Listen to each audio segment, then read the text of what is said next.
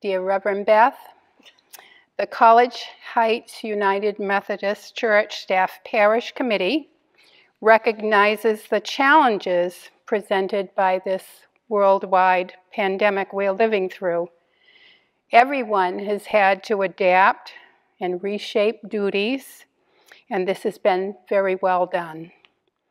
The mission and ministry of College Heights United Methodist Church continues.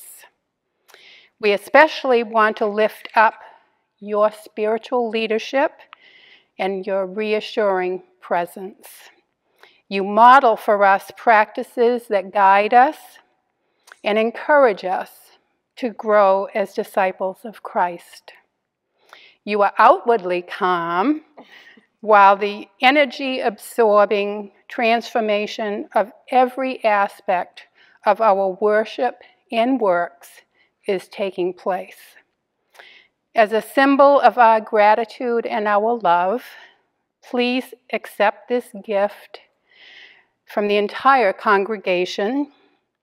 It's a symbol not only of our love, but also of the blessed time when we can congregate in worship one more time.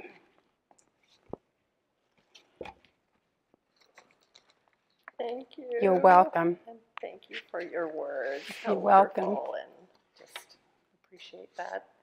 And you're free to open it if you'd like. Yeah. Open. Oh.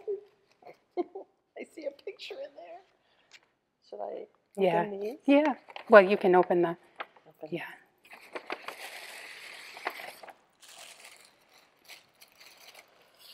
A stole, and it's gorgeous. Wow, it's so beautiful. Of course, with my orange, just gator color. It's a nice complementary combination. Yes. Oh my gosh. Complementary colors. Thank you so much. It's from all of us, and we really do appreciate so much all of what you are doing. Thank you. And we long to be back together. So, absolutely. Thank you. Yes, you're welcome. Thank you so much, Elaine and staff parish, and really all of you for your wonderful words of appreciation. And I love the stole, and I can't wait to wear it in your company. I love it. Thank you.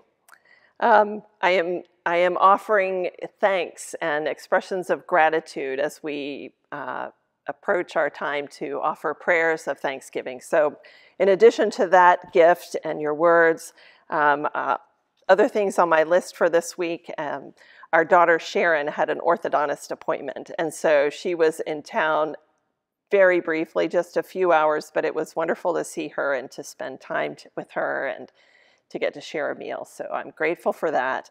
I am grateful for the work that's happening here in the sanctuary. If the camera was turned around, and I think we have some pictures we'll show you, you would see the carpet has been taken up and new carpet is being, the floor is being prepared for new carpet to be installed, and it's a wonderful thing. So I'm grateful that that's happening.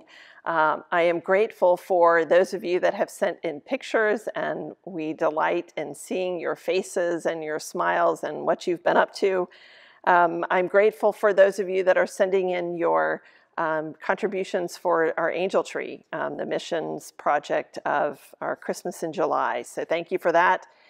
And I was thrilled to see that video of Grace Sill talking about her call to ministry. So I just lift up a yay God for that work in her life, and just invite you to continue to pray for Grace.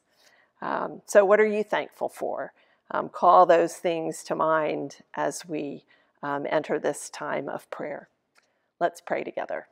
God, I do thank you for the ways that you are at work in all of our lives.